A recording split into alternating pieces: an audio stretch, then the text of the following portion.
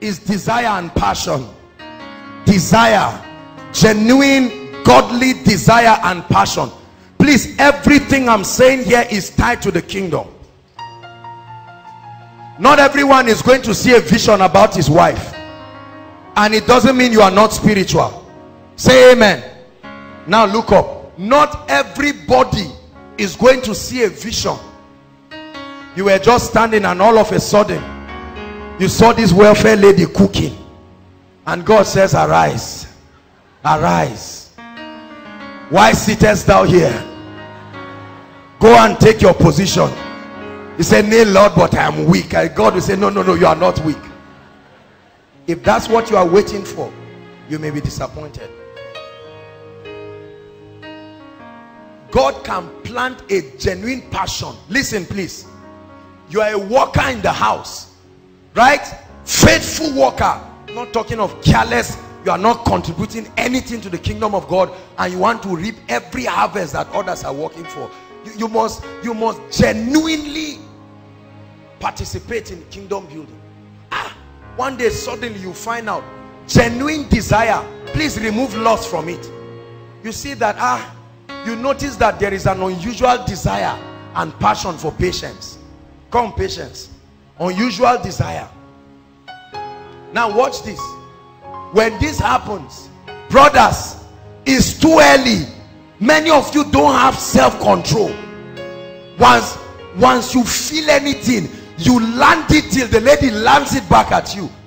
Be temperate. Don't just say, let me ask first though, before another person will come and ask. You don't know whether she's in a relationship. You don't know whether what, you just go and disgrace yourself. The Lord told me you are the one. She says, sorry, we're getting married next week. And you carry, you now feel stupid. You feel irresponsible. A word spoken in due season. Ladies, shout due season. There is a due season, my brother. So God can use a simple godly desire. I've seen this lady. I connect with her in the spirit, and over time, as you build friendship, please bless you. Many brothers don't even understand the concept of friendship. They just come and say, stranger, you are my wife, I will marry you, go and pray about it, I'll hear tomorrow. What sort of nonsense is that? It's very rude. It may not, it has worked for others, but I'm telling you, it's very rude. You don't walk up to a lady and just say, you are my wife, pray about it. That's bullying. This is Christian House Channel. Especially if you're a man of God or you're a great person, don't use position to intimidate ladies. Is someone learning something tonight?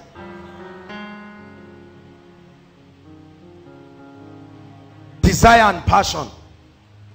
There are many of us that you find yourself having a godly, genuine desire for someone, and some of us are very embarrassed. Suddenly you're embarrassed that somebody you're always praying with, Kai, why am I? And now you go to pray, you find yourself looking at ushers. You are trying, and see, there are brothers that come here by 3 o'clock and still sit outside. Everybody say passion. Because the person they are waiting for has not come, and they say, look, let me pay that price. What is it? If this is a cross I must carry, I must carry. That passion is very good, because the day the lady breaks her hand, or the day they carry out a surgery on her, that passion will sustain your love. There are many ladies, the day something happens to the guy, they just turn around as if it's not the one they like. He has not asked them out. They are so not proud of him. Something as little as running in a football field and he takes last, the lady just turned. Kai! Brother has fallen my hands, it's too early. What sort of, what is your concept of marriage? The brother has malaria and he vomits, and everybody is looking, and you just start nauseating. You are feeling so discomforted. You are not ready for marriage. As simple as that. Is someone listening to me?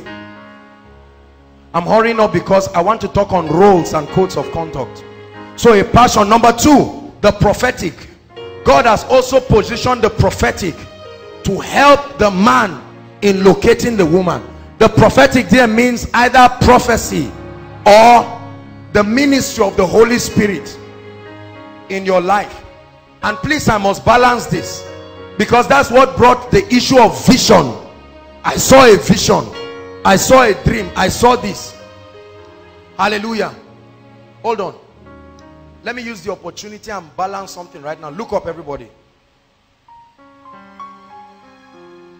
God has not ordained you as a spiritual matchmaker, moving around and looking at people and say, Aaron, the lady you are sitting behind, whether you see a vision or you have a dream about yourself or somebody else, it must be handled with utmost maturity, because marriage is a great mystery. Are you getting my point now? You can go and meet an innocent lady and tell her, do you know that I saw Mama looking at you? And all of a sudden it becomes an artificial desire, especially if it falls at a point in her life where she's vulnerable. Ladies, you know what I'm talking about, right? And then at that point, all of a sudden, this lady now begins to tie herself, and maybe let's assume my man is even minding his business with another lady. Is someone getting what I'm saying? Please be careful when it has to do with giving people prophecy. Don't stand with utmost authority and look and say, I have seen it. If it does not happen, God didn't call me. And the lady is waiting. Then she sees the guy's invitation card. What's the name? Le Posé. And the lady is now wondering, oh God, what is going on? This is my husband here leaving me. Oh Lord. And people engage in all kinds of skills and spiritual activity in a bid to recover back. The kingdom does not leave us to confusion. Don't you, on another hand, neglect the place of the prophetic. There are so many people I've seen in my dreams and visions way before. In fact, when I saw it, they did not even know themselves. Even me, when I saw it, I was surprised. And by the hand of God, God came and connected them. You know why I'm saying this? When it comes to marriage, even prophecy can change. So when you tie people, you now look and say, Kasham, stand up. He's a tall guy. One day he will sit down 2 seats close to you. Write it down. His name is Adriel. If you miss him, you have missed your husband. 5 years, Kasham is still going around hoping, Adriel, where are you? Adriel is planning his wedding. Are you getting my point? Aaron now comes and says, it's Adriel. They told me Adriel. Fair guy. Adriel. Any dark guy that comes, I don't want. The guy is fair. Kasham will sit forever. No husband. Because somebody injected a wrong prophecy into her. Are you getting what I'm saying now? There are many of us who may be sitting down right now the way we are. Wrong prophecies. Wrong prophecies. Please be careful. It must be discerned and balanced carefully. Listen to me. Listen. It was God himself that appointed Saul to be king. Is that true? It was the same God that now rejected Saul as king. True or false?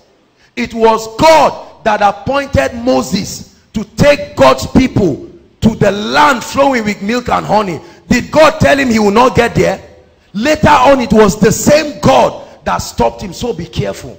That you saw a lady in a vision is no guarantee that you must marry her. There are many factors that must come together. Alignment. Are you getting my point? There is alignment. There is what? Parental approval. And all of these other factors. For others, maybe tribal differences or whatever it is. There are factors together. So it doesn't just make it work automatically. Please get this revelation. If you don't get it, you are going to fool yourself into error. However, under a guided atmosphere of the word and spiritual maturity, prophecy can be very powerful. Hallelujah. Prophecy can be powerful in helping you understand your spouse. Number 3, please play Mike. Divine connection, just like that. No vision, no nothing. Divine connection. For instance, we now give, come Femi, MD just gives them a song to score together. He's doing his work as MD, but the Spirit of God, come on now, the Spirit of God vetoing worship team rehearsal. I'm not matchmaking, I'm just giving an example. Hallelujah. And in the course of the rehearsal, they have a course to discuss about life, and they find out that there is a connection in ideologies. All of a sudden, Femi supernaturally starts having credit. Favor, that's God cooperating with the event to happen. Somebody just sent 1.5, whereas they wouldn't have sent 1.5. Every time you pray towards that relationship, Taiwo now wants to go and eat by 2, but she's delayed to go by 4. The only seat left is the seat where Femi is sitting. Everybody say divine connection. Oh, it happens. Absolutely. It happens. They've been inviting you for Koinonia for how many years? Suddenly 2014, God just brings you. They say turn around and hug one another, and goodness, good destiny. It happens. Say it happens. Your wife is an usher now. Say amen. Very happy, sitting down, smiling, and see the wife blushing. Are you getting the point now? Let me tell you something. In the house of God, your wife is there. In the house of God, sister, your husband is there. The Bible says he that lives by the altar should eat by the altar. This is Christian House Channel. I'll say it. I'll say it. By the end of today, we'll turn around and greet one another. You will just greet one another and say, oh God, open my eyes. With this corporate anointing, open my eyes. The Bible says he broke bread and their eyes were open. Alas, the sister you have been seeing every day. The Lord tells you, son of man, the season has come.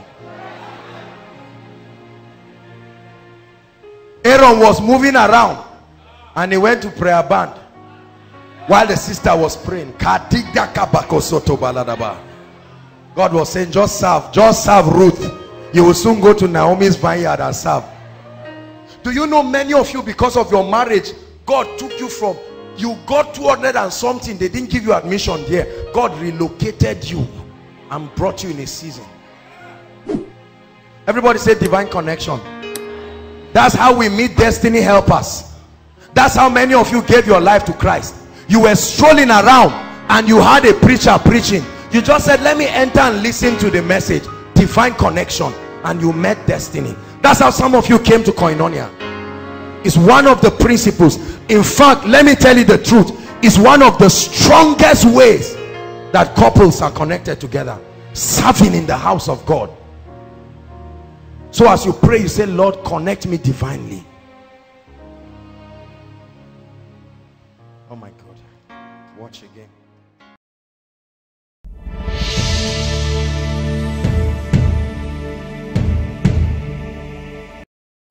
Thank you for watching our entire video today. If you feel you can bless someone, please join us and spread the gospel by sharing this video on your social media.